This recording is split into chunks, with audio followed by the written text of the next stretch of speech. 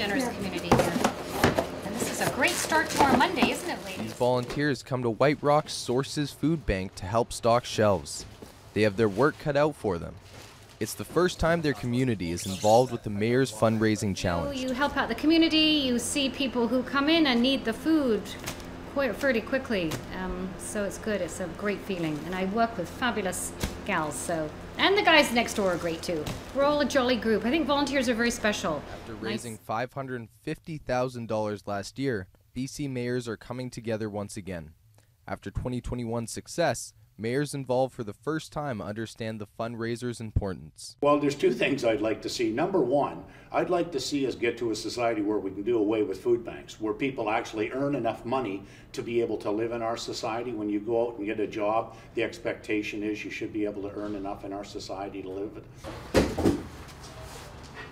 With the growth of food insecurity, these volunteers understand the importance of their role. According to Murray, 600 of the 20,000 people in White Rock need help from Sources Food Bank on a weekly basis. We have a lot of people that need support in the community, and I mean, especially when it comes to White Rock, people are surprised there's even a food bank in White Rock, but we've got about 1,500 people registered with our food bank, and it's growing. For 2 days. The challenge started on May 1st, making it nearly halfway over. The team in White Rock is working hard to help the Lower Mainland reach the goal of $500,000. Evan Smith in White Rock for BCIT Magazine.